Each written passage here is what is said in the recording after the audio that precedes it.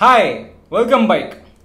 Today I'm going to share with you what I eat every day, 3 times a day, every month, every year, literally. First, let's talk about what all stuff one needs to eat for a normal, healthy lifestyle. I was just searching the internet and found this site, nutritionfacts.org. Well, the name is perfect. It tells facts about nutrition. What else do I need? I went in and watched a bunch of videos.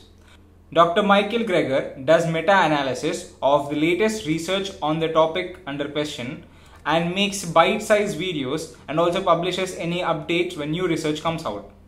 So, he created this diet called Daily Dozen, which is more like a checklist on what to eat every day to maintain optimum health. The keyword is optimum. So, even if you follow the checklist sloppily, it's not so bad. So what I did was to take the checklist and modify it according to what I can afford because I'm broke, and also according to what is available in my locality, because this diet is made by someone who lives on the other side of the planet. So here's the checklist. Berries, I skip them because they are kind of expensive. Fruits, I eat whichever are available cheaper due to them being seasonal. Ground flaxseed, I add this on top of my breakfast before eating. Nuts, we just need to eat 30 grams per day. I count and eat 10 almonds, 1 walnut and 3 pistachios every day. That comes to about 15 grams. And the remaining, I eat roasted peanuts. Oh, I love peanuts. I buy peanuts and I dry roast them myself without oil. Apart from these, I also eat roasted sesame seeds. I roast them myself in the same manner as peanuts. But they don't come under nuts, they are seeds. I do calisthenics for exercise. You know if you watch my other videos. And for beverages, I just drink water. Too much work to make tea. And everything else goes into my cooking, which is the next video in this playlist. You can also find it in the description. I don't eat greens every day because it's inconvenient to go to the store and buy them every day or even every other day. They spoil very fast and I don't like to go out much. But I do eat a bit of spinach once or twice a week and mint and curry leaves every day. But that's far less than the recommended quantity of greens per day. I get them once per week when I go out to get other veggies, but if you can, you should eat them every day. I would if I can. So overall, we need beans and grains. 2 types of veggies, greens and spices remaining from the checklist. Now, what are beans? This is not a science class, so let's just take some examples. Soybeans, black beans, cowpeas, kidney beans, chickpeas, etc. And lentils are also beans like red lentil, brown lentil, yellow lentil, Bengal gram, etc. And then grains, wheat, brown rice, barley, oats, bajari or pearl millet, jawari or sorghum, other millets, even popcorn or whole bread wheat. Cruciferous veggies are veggies like cauliflower, cabbage, radish. I just use cabbage mostly because it just stays like forever in the fridge. And other veggies can literally be any other veggies. I generally pick random cheaper ones from the market as long as I eat a variety of them over weeks. I don't really need to worry about which of them I'm eating and which of them I'm not. Now let's talk about the cooking because I don't really talk about it in the next video. My current cooking procedure and diet has been a result of trial and error experiments with the ingredients and their measurements. Like what stuff do I add, what stuff do I remove, etc.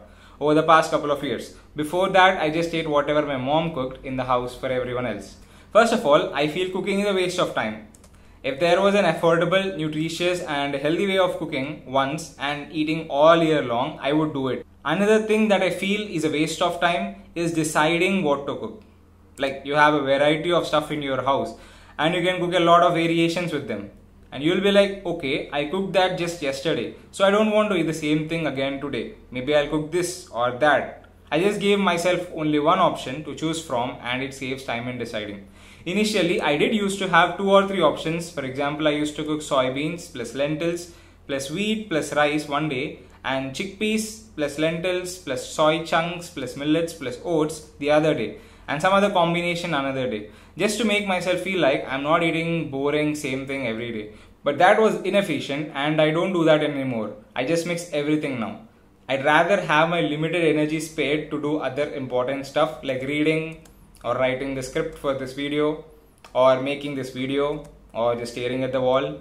This method of cooking once per day also saves time in another way. It takes about an hour per day for me to cook for my 3 meals of the day. I don't need to cook again and again for every meal. Even this cooking time can be reduced by a lot more if you cut huge pieces of veggies instead of small, use ginger garlic paste instead of peeling ginger and garlic, or avoid it completely, and dump everything in the pressure cooker instead of steaming veggies separately. I do this now and then when I don't feel like cooking even once in a day, but I can't skip cooking altogether because if I don't, I'd need to cook later anyway. And it takes me about 20 minutes to do that ultra fast cooking.